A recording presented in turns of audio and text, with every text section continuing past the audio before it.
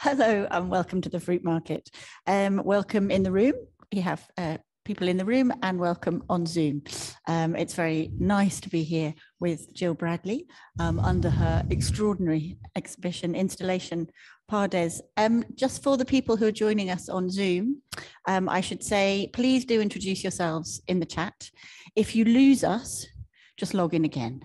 If it all stops working, just log in again, we'll still be there. If there are any problems, if you're experiencing any problems, just put it in the chat and my colleagues will attempt to sort it out for you. I'm Fiona Bradley, I'm the director of the Fruit Market. I'm delighted to be here in conversation with Jyll.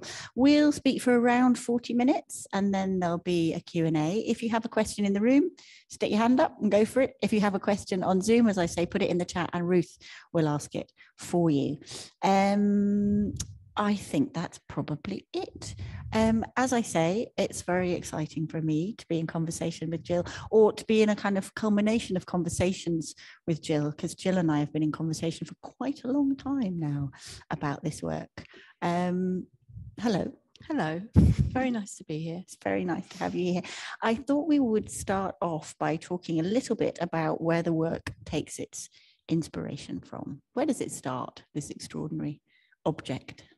Well, this object starts, its genesis is in the growth structures of Scotland, which I researched after we first talked about this project quite a few years ago. Okay, so I'm going to stop you right there straight away. Why did you research the horticultural? What sparked your interest in the horticultural structures of Scotland? So for the last, I guess, for the last 7 years, I've been really particularly interested in the structures that we build in order to bring light to a place, to a given place to grow something. I've been interested in that as a practical thing of survival, but also as a kind of metaphor for the idea of the structures that we need in order to grow. So at its most basic level, greenhouses, conservatories, hop gardens. I'm really interested in the connection between growth structures and place. So one of my earliest works that of which this is a relative is called Green Light for MR, which was created for the Folkestone Triennial in Kent, and that work was basically takes the form of a hop garden, which is very much a structure from my childhood. I grew up in Kent in quite a rural setting, and these structures were very, very important to me, sort of spiritually in a way, but also practically. These are the structures that people build locally in order to thrive, to grow, to create a crop that they can sell, and to come together as a kind of harvest. So a hop garden, is that quite so architectural as where I started with greenhouses? And because are there built elements in a hop garden? Yeah, it's a very constructed, very built, very beautiful kind of system of wires and poles and leans, which has developed over several centuries because people realized that hops had a huge hunger for growth. It's a very beautiful idea that this plant has got this immense hunger for growth. And they realized that hops like to grow to about 16 feet. So if you travel through Kent, you will see these strange structures. They're kind of like the Stonehenge of Kent, all through the landscape. And there's something extraordinary about them. Their sort of system of architectural, it's a kind of combination of architectural and agricultural. So these structures are for these plants that can't support themselves, really, that grow too long for their own good? Yeah, they would, I mean, if they were in their natural states, they would kind of like wander through hedges and climb up trees, I guess.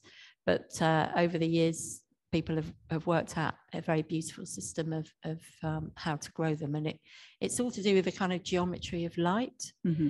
So a lot of growth, as you can see from this piece as well, is a lot of growth is to do with leaning and reaching. It's not, a lot of people think growth is a vertical thing. It's actually usually this gesture. If you think about trees or you think about hops as well, there's a geometry to the way that the hop garden is strung so that the hops can climb up it so that the maximum light gets to that hop. And is that a tree working out how to get maximum light then? Yeah, I guess so. It's kind of like, it's literally branching out, going like this to get, because you were going to get more light like this than if you're directly upwards like that. Which is why we don't sunbathe standing up. Correct. Makes sense to me. That's right. That's true. So moving into Scotland then, so Yeah. so the hop garden is very much about where you're from and structures that you know and you've grown up with. And was it a way of kind of coming to grips with Scotland, really, being invited to make a work here, thinking, okay, let's start with the growing structures? Was there something of that in your research? Definitely. I very quickly sort of started reading about some of the extraordinary, particularly orchard cultures and apple cultures that had grown up in Scotland. And also that I was really inspired by this idea that there's loads of light in the summer and less light in the winter. It's quite a stark contrast. Mm-hmm. And so a lot of very beautiful and meaningful structures have been developed over the centuries in order to maximize that available light within Scotland. And I was also really struck by the extraordinary use of walls for trapping heat. Mm-hmm. So this is another beautiful thing. I mean, if you've ever stood against a brick wall when it's on after a sunny day and the sun's gone down, you just get that beautiful heat. You can imagine how much heat that is being trapped in a wall. Well, that's a sort of feature of a lot of Scottish growth is espaliering orchard trees and fruit bushes against walls in order to maximize that light. So there's something about the very sort of emotional, kind of human endeavor of how to get the most from with what you've got that really inspired me. And were there particular structures that you visited? Could you point to one and go, it looks a bit like that, it looks a bit like that? Yeah, so I visited lots of different places. I was very inspired by a place called Monymail, where there are these extremely beautiful old walls which have got espaliered trees. It's become a kind of community garden. And these are remnant walls from a very, on a much bigger, older estate. It's now kind of not there anymore, but that was one place. And then I also visited Birk Hill, where there's this extraordinary, very beautiful peach house. I think it's probably one of the oldest glass houses in Scotland. And there's something extremely beautiful about that sort of delicacy of this kind of skeletal wooden frame, and then the glass, and the way the two of them go together through leaning to create this atmosphere, this space for plants. I came with you to that place, and I think I was struck at the time when we think of, certainly when I think of a glass house, I think of a kind of grand sort of botanical garden type Victorian structure, but that was really it was quite domestic. There was something quite Heath Robinson about it, actually. Somebody just saying, right, I've got this wall, what can I do to make my peaches grow better? I think, I like that idea of a sort of human endeavor. It doesn't have to be on a grand scale. Well, I think it's also, with this piece in particular, I was been thinking about it. I've only just, it's the thing about you making a work of art and then you're getting to know it. So one of the strong feelings I have with this work is and I think the reason why I connect with that peach house is because I kind of grew up in a greenhouse. So what do you mean by that? Well, I grew up in, obviously there was a house attached to a garden, and there was we had a very small greenhouse, quite an old kind of wooden framed glass house, and I used to spend enormous amounts of time in it when I was a young person, and then when I was a young artist as well. And there's something about being in a space that is this beautiful frame, with this roof that's inclining like this, and where you can both be seen and see out at the same time. There's something about the transparency, the connection between the transparency and the structure that I found very extraordinary. It's also felt like a safe place. Weirdly, you think a structure where you can be seen, it makes you more vulnerable, but I actually felt quite protected in this glass house. And that kind of emotional space is like really has been very informative for certainly this work and many other works that are looking at the structural thing. I think as well, this piece is, it really evokes for me the thing of being in the glass house at night. Mm-hmm. I spend quite a lot of time in the dark in the glass house, but there was enough available light to see my reflection or to like draw something in my sketchbook or make some notes. And then my dad would, if it was supper time, my dad would get a torch and like flash it from the kitchen window. Yeah, so I think that I'm really, yeah, that's something that I've been thinking about a lot over the last couple of days, is in regard to this piece. It's a kind of a nighttime glass house. That's a lovely, feeling. I love that image, because I think we'll come on to talk about that a little bit later, that notion of making a space, what it is to be interested in the space that art creates for other people and for yourself. And so would you say it was the kind of atmosphere of a glass house as much as the physical structure of it that you were trying to create here? Yeah, definitely. Yeah, then that sort of what's wonderful here is that it's an enclosed space. So some of my other works are very much like out in the world, you know, wind and rain and, you know, sun and all the rest of it. This has got this kind of, you know, it's much more contemplative, quieter sense of light. It's not kind of all singing, all dancing. There's something, I'm really fascinated by the containment of the space and the idea of the enclosed garden as well, I suppose, the walled garden. Because that's something, when we first started talking about you making the works you'd made outside. And one of the things that you said about sculpture, which really resonated with me and was one of the reasons that I wanted you to be the first person really to make something think for this space, was the way you talked about sculptures learning outside, that sculptors were outside and people would learn about them, but they would also learn about themselves as they lived their lives out in the world. And I've always thought that art changes as we look at it, that as an exhibition unfolds, the art changes as much as we change.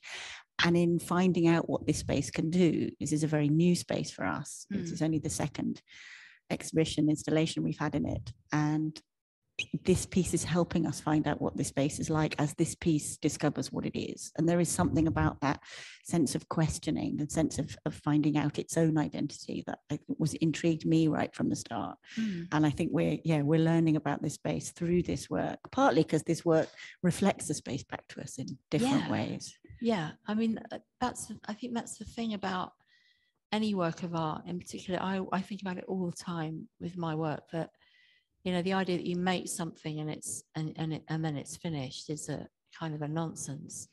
You make it and then you create it and then you drop it into creation. Creation is ongoing. It's like every second the world is creating and recreating itself, and you're kind of dropping a new creation into that, and that's just the start of it. And particularly with, you know, with some of my works that have been outdoors, you start to get a lot of human interaction, and also with the materiality of the way that I'm working with this work and other similar, you know, works that have similar materiality. I'm really interested in that idea that the work sees us as much as we see it, and the work sees its environment as much as it's held in that environment and it's subject to that environment and to people and to all those things.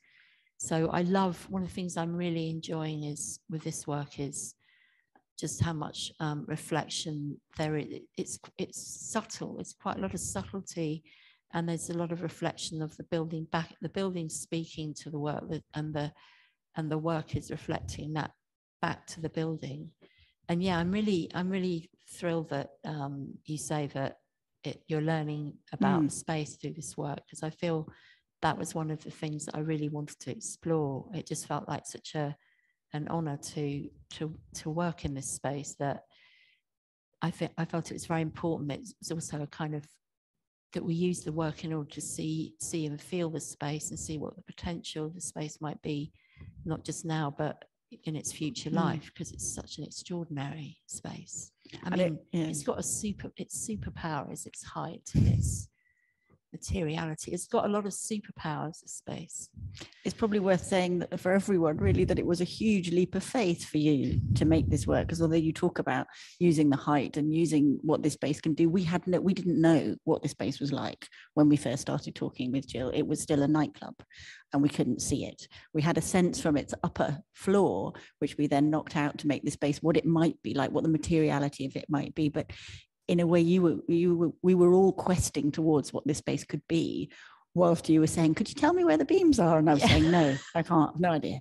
We'll tell you soon, but really quite late. So it is a great leap of faith, I think. And that would bring me to, I know, one of your other sources for the work, the light gathering structures, these mystical stone structures that have existed throughout millennia in these isles, that we think are there about light, and we think but we don't really know what they're about. And you've talked about that as being another of the antecedents of this work. Yeah, definitely. So I'm really interested in that connection between sort of Neolithic stone structures and agricultural structures, because stone structures were created at a time when people were settling the land. They were becoming kind of agriculturalists, and they're gathering places. So people realize that in order to grow or thrive and to survive, they need their crops to grow and to blossom. And I think these structures that people don't really know, but I think the idea is that the structures were built in order to create these spaces where people would gather and kind of, you know, ask for divine intervention of what, you know, quite often these were female deities as well, which is really interesting, that they were calling to for the sun and the rain and to come at the right times. And I think there's something very beautiful about the way people would have gathered there in order to enact those. And then I thought, yeah, that's why I feel so moved when I'm standing in that, like the standing stones in Orkney, which I love and visited a number of times, and at the same time, the same feeling when I'm standing in a hop garden in Kent. There's something about the verticality of the structures, that they're kind of speaking to the human, because there's some kind of alignment between the vertical human and the vertical stone and the hop garden. And I think that's really very interesting, and it's something that instead of obliquely, but it's very much within this work as well. It's like these structures that we need in order to survive. So in that sort of dual inspiration, I think you have kind of something which is at the heart of this work and a lot of your work, which is the combination of very natural materials. In this work, we have the wood and really quite man-made, unnatural, human person-made materials, very, very urban, sort of literally edgy materials. So you often have this sense of the natural and the forced, really, or the something that we've built. Can you say a little bit about the materials that you've chosen? I mean, whenever you see a work, I think when you live with a work, as we have good fortune to do now, you think it's just for you and it's been invented just for you. And I feel like no one has ever used this material ever before, and it was created just for us and just for the particularities of this space. But that's not quite true. So tell us about this extraordinary greenness that we're surrounded by. How have you done that? Right. So this, about 7 years ago,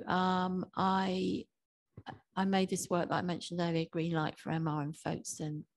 And it was a very emotional work, because I was born and adopted in Folkestone. And so it's extraordinary to be invited to the town where we were born and adopted and created to create something new.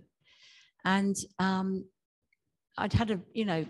I'd been in London for a long time. I was, in my 40s, and there'd been some kind of, I'd always felt throughout my life, there'd been this like big split between the very rural person that I was, the very nature-oriented person I was as a child, and then the urban person that I became. Were you in flight from you sitting in the greenhouse? I was in a way I was, and maybe I wanted a bigger space than my greenhouse. So yeah, and there's a whole thing about in those days about quite a small town and being queer and wanting to move away to London and, you know, spread my wings and all this kind of thing. And then as I got older, it was like, how do I bring these two aspects of self together? This because it's really part of my spirit, my psyche is this natural. So did you find it hard to be a young gay woman in a rural environment? You felt it is difficult. Yeah, it's certainly difficult. And so the materiality really comes from this attempt to try to bring these aspects of self together. And I came across, when I was making the work for Folks in Triennial, I came across this material, this live edge green plexiglass. And I used it, I paired it with traditional hop garden materiality, which is wood, and coir, which is like a coconut string. And somehow the languages, suddenly my whole world kind of came together. It was like this strange orbit had been going on all this time, and now suddenly I was caught in it. So I've been using this combination of materials for a few years now. I'm fascinated that these two materialists can live and function in the same universe or in the same world. Tell us how it works, this plexi. The live edge. So it's amazing stuff. What it does is it sucks in any available light. So absolutely any light, it will suck it in, and then it like pushes it out at the edge. And even that is something I find very kind of moving about it, if you can be moved by plexiglass, which I am. It's a light seeking device. So it is like all those structures you talk about. It is like a structure to grow something, or a fruit in itself. It's something that stores light and then gives it back to us. Yeah, it's quite an optimistic material. I mean, I'm by nature an optimist, and there's something extremely optimistic about live edge plexiglass as a kind of characterful thing. I think what I do with it that is important is that I try and free the edges. So a lot of people have used this plexiglass, but quite often it gets encased. The edges somehow get encased into something, into a frame. And what I'm always interested in doing is what happens when you just allow it to kind of float through space. So actually, one of my favorite views in this exhibition is where you look through the kind of progression of these live edge pieces, and you get this kind of they sort of speak to each other and they start to merge, and they almost look like a kind of green haze, which is a strange idea for something that's actually solid. And well, I guess it plays with the art historical heritage of this work, which is minimalism. And you're playing the line off against the plane. It forms a grid, it doesn't form a grid. You're looking at a two-dimensional thing, you're looking at a three-dimensional, you're looking at a single line. It seems to me, it seems always shifting with a really reduced means between line and plane and grid in quite a deliberate way, or you've set it up deliberately and then you've let it run riot. I have set it up deliberately, because there's something about the geometry of growth that I'm really interested in, the sort of geometry of planting and the methods that you use in order to give enough space for each plant or each in the hop gardens. There's a particular amount of space from one hop to the next. In an orchard, as I discovered when I was researching this, is particular number of steps that are recommended that you take. There's a kind of performative stepping in order to then plant your tree. That's really nice. Which is really, it's really beautiful idea. And you think that's more important to you than the minimalist grid? It's more how you get plants to survive than your place in art history, or what the grid. The place in art that's the art historical thing is very important. I mean, that was something that that's been the kind of cornerstone of my work since I was a young student at Goldsmiths. The first works that I made light works. I've always used light, but those works were related to. I was the first person to use the light box in the UK as a formal piece, and I was really interested in how you could draw sort of emotion. So a light box is for younger members of the audience is a box that you would use to look at a slide or a transparency. It's advertising. A tool, it's really an advertising tool. And I was so that was my introduction to minimalism, was literally wandering around London and feeling, having come from quite a place where there was not much light because it was a rural setting. Suddenly I'm illuminated by light. What's that about? That's interesting, that I'm suddenly illuminated by urban light. So that was the kind of starting point for an interest in minimalism, and also its sculptural possibilities. Because it's not what you would expect, I don't think, when you hear the story of horticultural structures and researching Scottish growing systems. I don't think you'd expect something so pared back and so minimalist. There's very little narrative in it. There's very little adornment. It's one of the things I love about it, is that you have all this sort of hinterland, this incredible narrative hinterland, but what you're faced with in the gallery is something incredibly austere, actually, and minimalist. Yeah, I mean, I think it's because I wanted to. There's a few reasons why I pared things back. I mean, the work has developed over a few years. At one point, it was quite elaborate, and actually, what happened was that I decided over COVID as well. I just felt that this was a time when I was really thinking about what's essential, what do I need, what do I not need, what's important, what are my values. And what I did was I think I freed the structure by taking things from it, and therefore I freed the space and given more space to the space. So that's really I think that's a very important part of the work, that it is, it's one of my most abstract works, but it has all of those connotations, those narratives within it.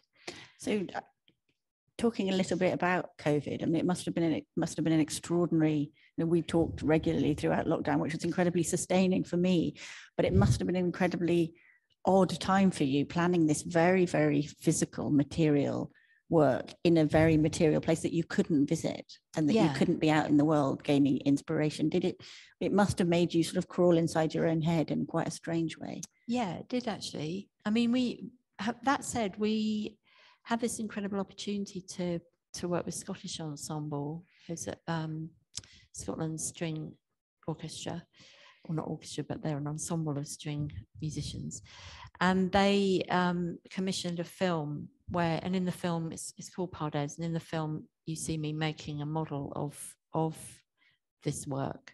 And so I think that really helped me, actually, was making the physical model of the work felt like we were still making it, was still happening, and I was still involved in the making of it. So that was a really important. And it probably helped you abstract it, actually, thinking about the film you made, which is I would urge everyone to watch it, is a very abstracted, animated, you watch it and it's like watching music, if that makes any sense. Maybe that helped you pare it back and think about how the work would function on a different kind of a plane. Yeah, definitely. No, it really did. And there was a key moment where I had the model in my studio, and I thought, what do I need, and what isn't needed? And I also realized that what's extraordinary, another superpower of this space, is the beams. And I just thought, I want the sculpture to freely fly through the space and through the beams. So literally it starts very, very high up, and then it flies over the top of one set of beams and then under another set of beams. And on a very simple level, again, it's just kind of going back to the sort of what's important. There was something about the space that the only missing dimension was the diagonal.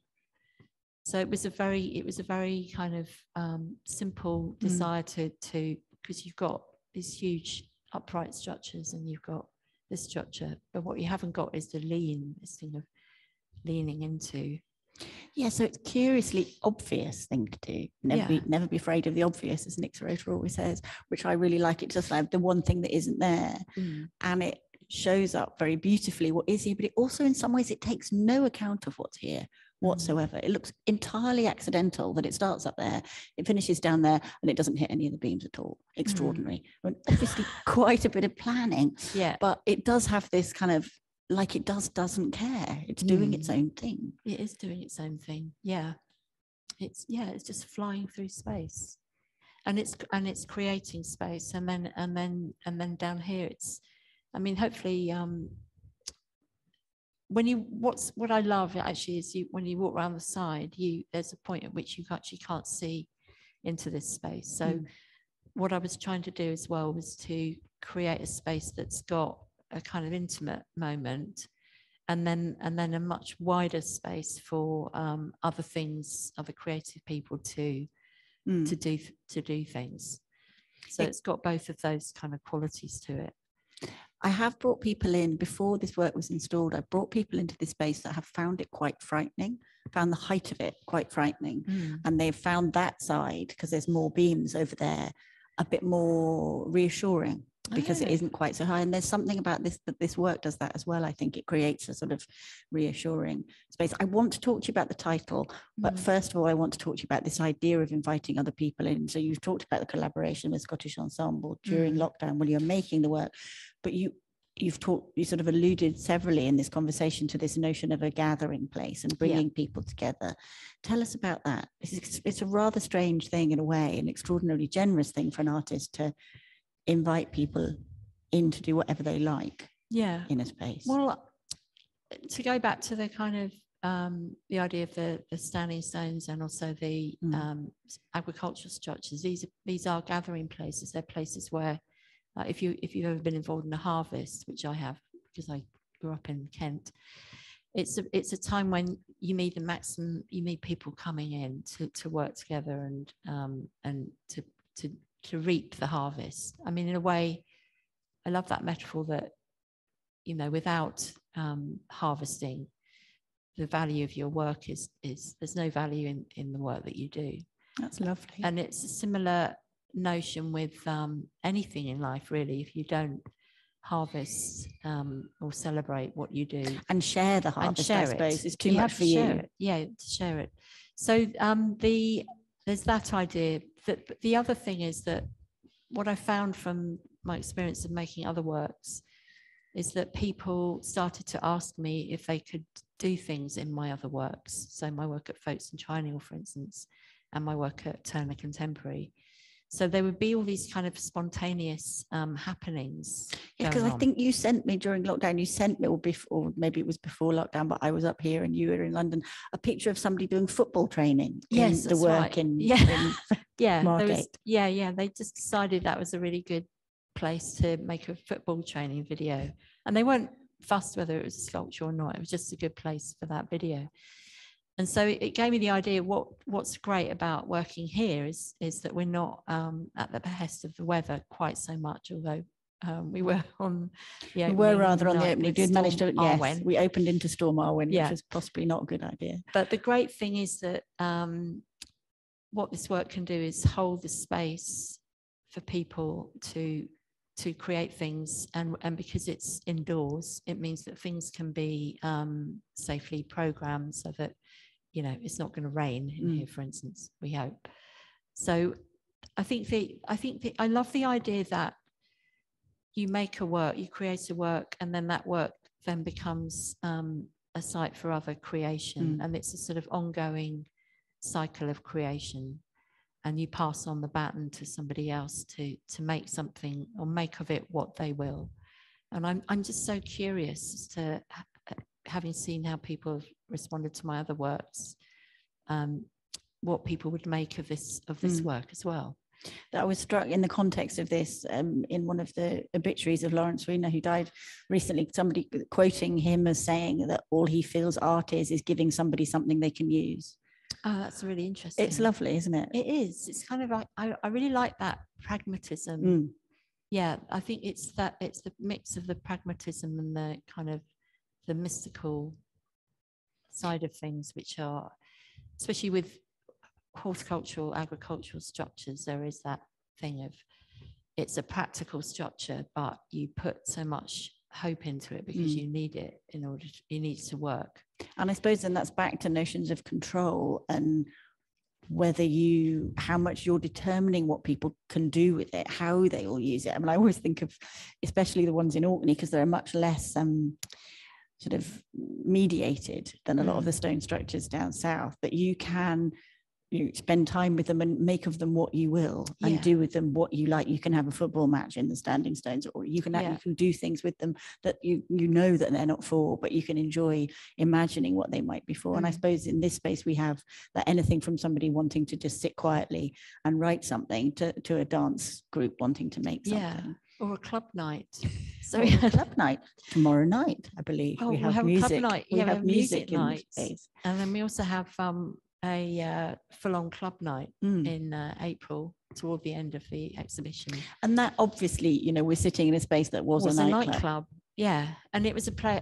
Nightclubs are about light, and also this used to be a fruit warehouse. So it's like this idea of to create a fruit is a kind of storage vessel for light as well. So there's that idea of storing light and holding space. So really you've done all that, not necessarily with what you've made, but how you've made it, or how it's holding the space and how the space is holding it.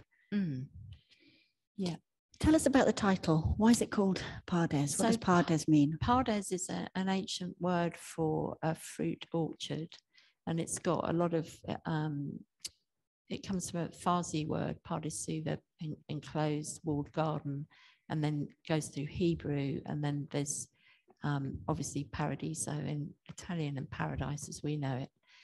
And I just wanted to use a word that had that connection to something that we know, which is paradise, the idea of paradise, and the idea of a walled garden, and the idea that as well that this is a kind of site of creation, which we think of culturally, and also a place where there's cultural exchange, because I think for me that's a really important. This is a place of cultural exchange. Because Pardes is a word that happens in many cultures and religious traditions. Yeah, and it's also a site. The idea of a walled garden is a site where poets would gather, where people would picnic, where a lot of beautiful poetry is written, and all these kinds of things. It's a kind of a holding space that relates back to that. But it's also the word itself is also a term for an interpretation of text in the Hebrew tradition, and it's to do with levels of interpretation, levels of understanding. So it's an acronym, isn't it? An acronym, yes. So take us through that. So there's lots of I've got them written down. So yeah. But there are various levels of understanding, which of course all art takes us down ladders of levels of understanding, doesn't it? We start to look at a work and we think, oh, what are you doing? What are you making me think? Where can I go with you? But this notion of Pardes that you introduced me to is a very specific way of doing that, really, of taking us through it. So the P means the pashat, which is like the literal or the plain, simple meaning of something. And then Remez is about the symbolic or the allegorical, and D is Drash is the metaphorical, and then the Sod level, the S, is the hidden meaning, or the kind of more esoteric meaning of something. And that's something that I'm really interested in. This work is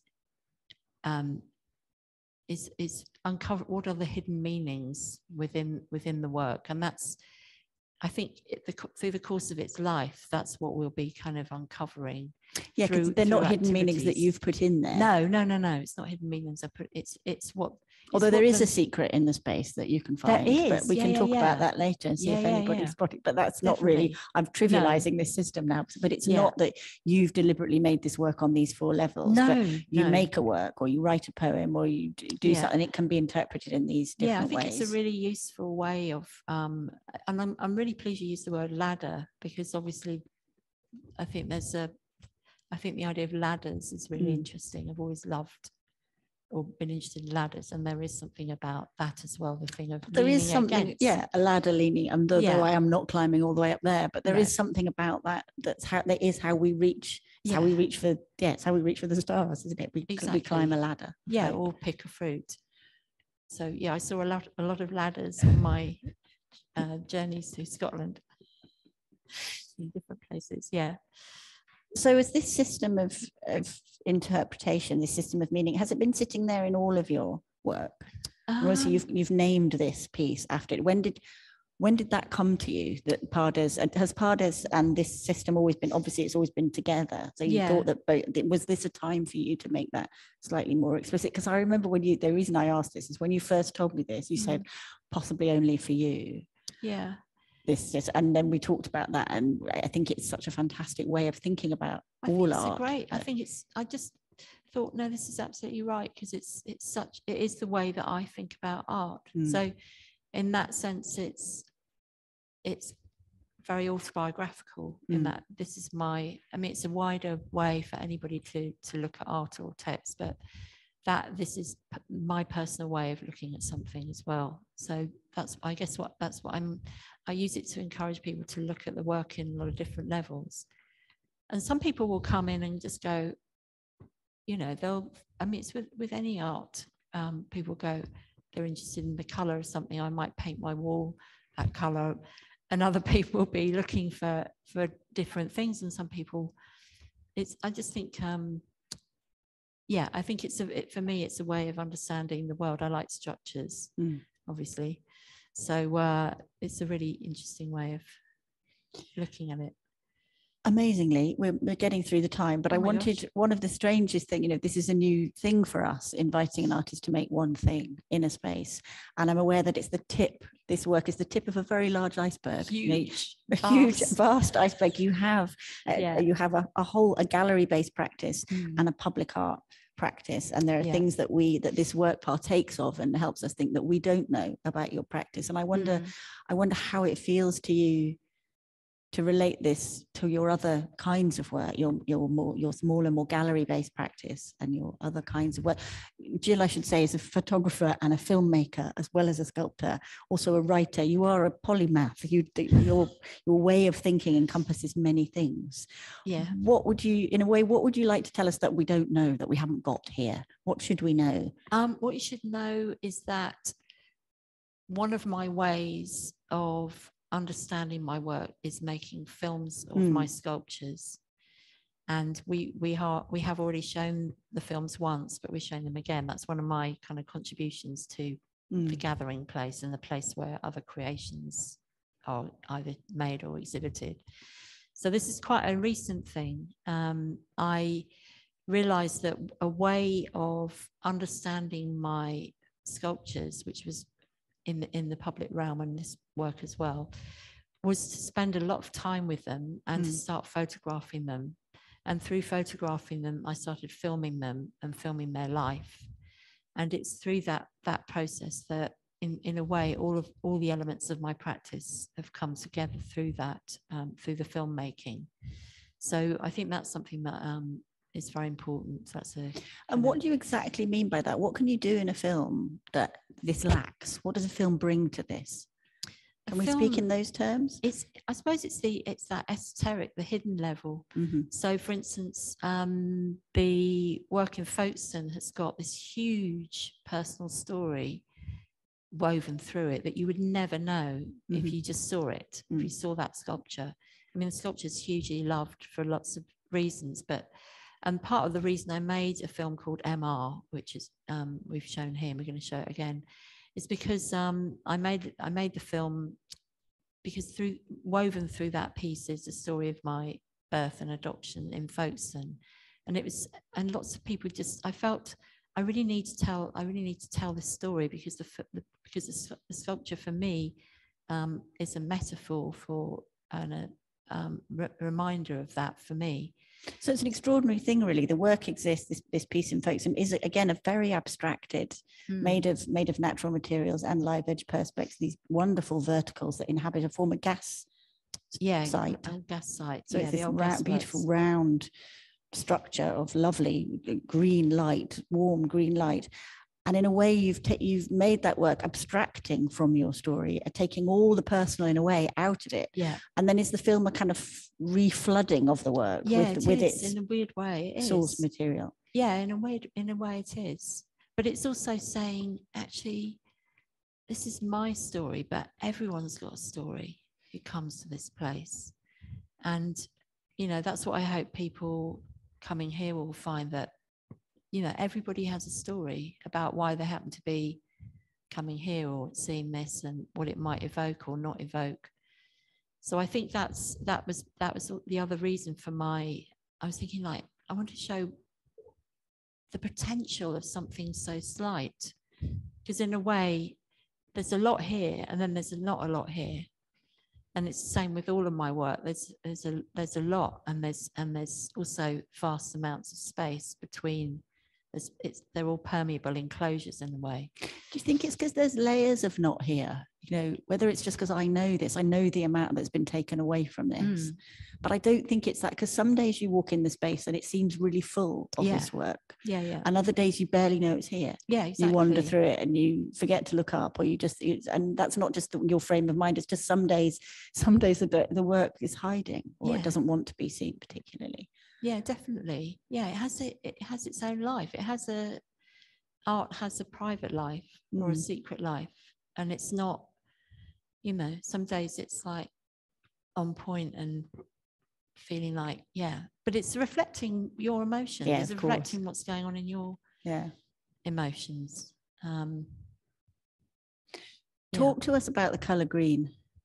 Green. Well, I mean, what can I say? I mean, because you've used green and you've used orange. Sometimes you've used them together.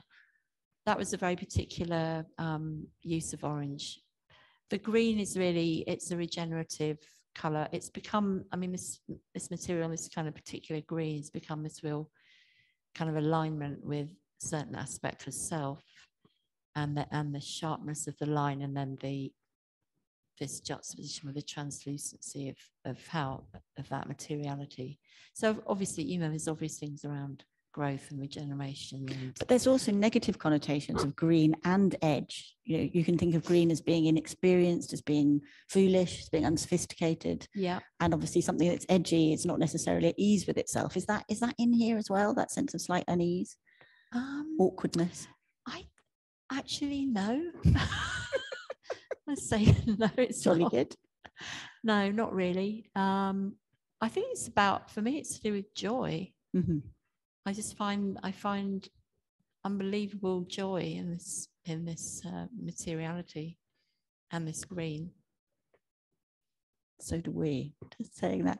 Now, there is time for some questions. If there are, I think there are some questions online. Are there questions? Shall we go to a question from our online audience while our in the room audience gets to think about it, because they haven't been able to write them down as they go? Are there questions online?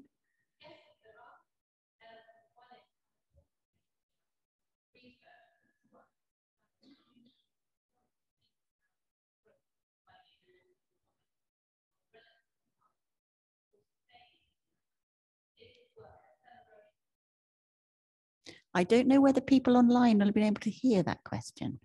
They won't. Yes, so perhaps you could repeat the question in the... Okay. It's in the chat. Okay, sorry. Sorry, could you, sorry, because it was quite a long question. Would you mind repeating it a little bit?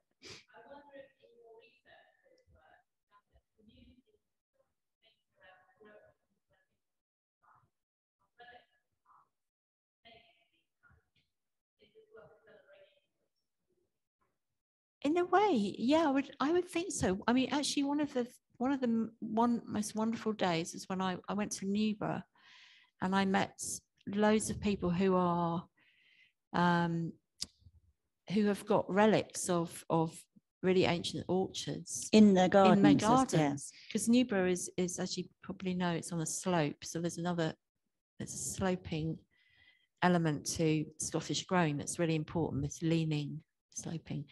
So I was really struck by the connections that people had between each other and across their gardens with their different apple orchards. So yeah, I guess in a way it is a celebration of that. So you're trying to keep the spirit of those communities, because there's also, I mean, your research has been extremely extensive, hasn't it? Yeah.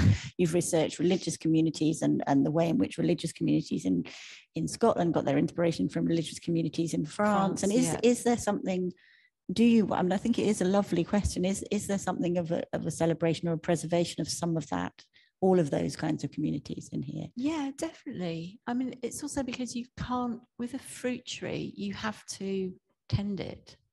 With something that's agricultural, you can't just let it go wild. You have to learn how to prune it and graft it, and so these traditions and these so in Newborough they have a society where people learn how to prune and graft, and then people give each other grafts, and there was an exchange with the monks that brought this apple culture to Newborough. They also would take grafts of apples away to their, is it a convocation, where they all meet up once a year in different country. They would take grafts of trees that were particularly good and exchange them. That's really nice, yeah. Isn't it? So I think that, yeah, I think for sure it's a sort of passing things down through the generations. And certainly in Scotland, I felt like there was a lot of interest in the orchard revival, in the revival of ancient orchards. Because at one point you were thinking you were going to incorporate names of lost apples lost fruits into that. It's one of the things that fell away. Yeah, I think I wanted to make, I decided to make something more that was more elusive and more universal, but we work with those names. In fact, I was hoping Ian might be interested in working with those names. What, proclaiming the names? Well, I did. It was one of the things you did ask me about, Ian. Sorry, Ian's off camera, but I will supply you with some extraordinary names, and maybe we can come up with something, or maybe you'll be inspired. I mean, there is something, isn't there, about listing and naming and bearing witness that is somehow in the atmosphere of this work. Yeah, for very sure. Nice. Are there more questions in the room or online? I think not Ruth, but the online audience has another one. And there's one. So let's go in the room first and then online. Okay. We're not going to reveal it. Has anyone spotted it? The moment of extreme representational narrative in the room. Have you spotted it? Yes. So above I don't know if you can see it you probably can't on camera, but above our heads there's an owl sitting. This is the first time I've placed a representational object in any of my sculptures. So it's do feel free to get up and move around so you can see it. If you want to see it. You do it after. So tell us about there's a model of an owl, but it's quite frighteningly lifelike actually when you catch sight of him. Tell us what he's doing up there. So one of the places I mentioned that I visited was Burke Hill, and this beautiful, quite modest peach house. And on that day we met Siobhan Dundee, whose peach house, she tended that peach house, and she was an extremely warm and just full of life woman. And during the course of creating this project, she very sadly passed away, and I was very really affected by it. And I thought, how can I kind of bring her presence into the work somehow? And I remember I went through all my photographs of the peach house, and I found that there was an owl on the peach house, and this is as you probably know, is a humane form of pest control. So I wrote to Lord Dundee and asked him if I could borrow the owl for the course of the exhibition. And so the owl is So he's a in kind of, residence. yeah, he's homage to Siobhan Dundee, and he's also, I think it's, I mean, we did hum and haw whether we would include him or not, whether it was just a bit too narrative, a bit too representational, but it's something about the natural world, even if he's an unnatural representation of the natural world, just kind of edging its way in, I think works incredibly well. Yeah. It's exciting for me as well because, you know, it's a very abstract sculpture, and then you got little kind of, and I'm very excited by that. Yeah, so it's dramatizing that contrast in a way. Yes, yeah, it is. Really nice. It is, so thank you for that. Thanks. Can you see it? Can you see it? Oh, great. Oh, really? Oh wow. Oh, right. So that's nice. Oh, that's so nice to hear. I keep meeting people like that. I met somebody at the opening who's also a family friend. She was a very friendly and warm woman. Yeah. That's so lovely. Oh, thank you. Good. Oh, I'm really touched. I know, that's lovely. Yeah. You see, it's a piece that gathers things. Yeah. It gathers things. Are there other questions online? Oh, okay. Oh. We'll rattle on.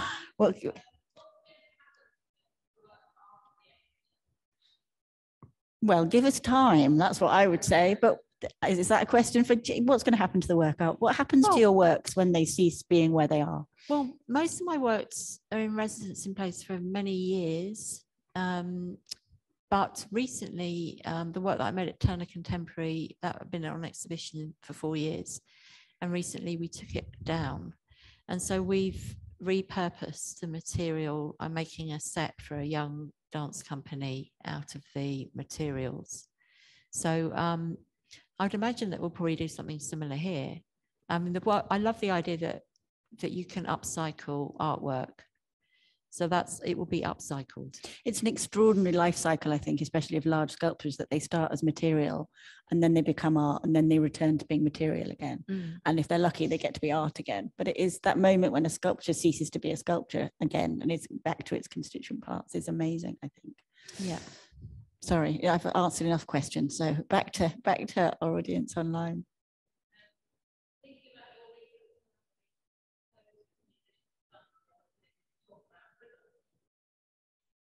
Oh, that's a really good question. I don't know if I can talk about it really.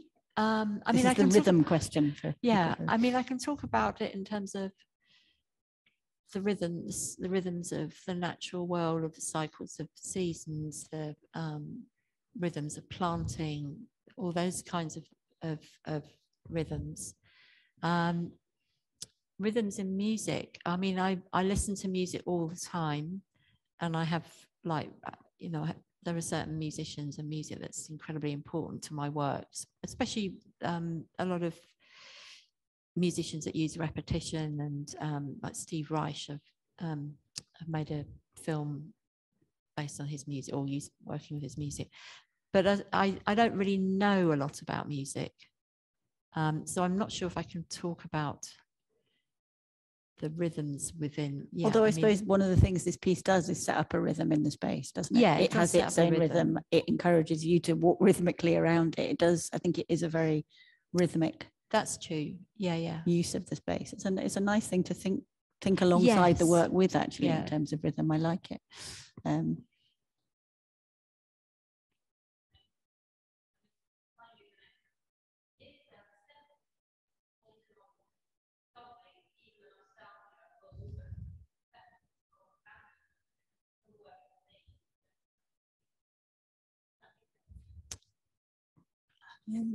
Could you repeat the question?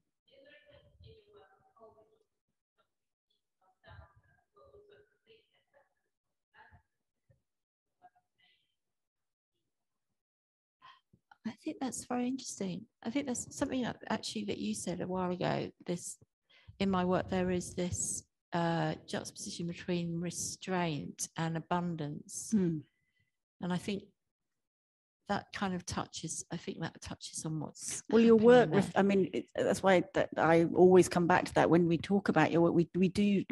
One does get quite nostalgic. You go back into these historical orchards, Siobhan's owl. There's an awful lot of sort of love and care and a sort of flowering of narrative and humanity and nostalgia for all that, and then you just slice it all out, really, and you make this very rigorous, minimal thing. It's all sitting there, and all the layers and the ladder of meanings that you talk about with the title of the work, but actually it is kind of thrown overboard, really.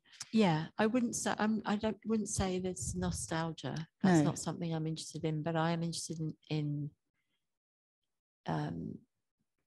bringing forward, you know, what aspects of yourself that you do bring into the present from the past. That's a lovely way of putting it. And of course, abandonment's a very emotive word for a kind of letting go, or not, you know, that's one of the things that I love about artists. You're all very, very good at deciding what to leave out and, you know, cutting things away until the thing that's left is really jewel-like. It's like a mineral. It's like the job with an artist, I think, for me anyway, is you want to suck everything out that doesn't need to be there. It's like a mineral. I mean, that's a good poem, is when you know there's nothing in there that should still be in there. It's, you've had the bravery to like prune it and graft it and just not be sentimental. I think I'm very against being sentimental about the work, and that you've got to be tough, and it's got to be mineral. It's a kind of mineral feeling. There's something mineral about this work for me. I think that's probably a perfect place to leave this conversation, a sense of a mineral clarity and a mineral hardness, yet that at the same time is welcoming and generous. Can you have a generous hardness? I don't know, but I think that's one of the paradoxes of this work, because that's what we have. We have something that you have boiled down and distilled and turned into this wonderful glowing essence, that at the same time you're inviting people to come and think what they want and think how they want, and literally wrap themselves up in a blanket and have a glass of mulled wine of an afternoon if that's what you want to do, which is an extraordinary thing. I think this work balances a number of contradictions, and I really love that. So will those of you in the room and those of you online please join me in thanking Jyll for the work and for your extraordinary way of thinking and your generosity in bringing both of those things here. Thank you. Thank you.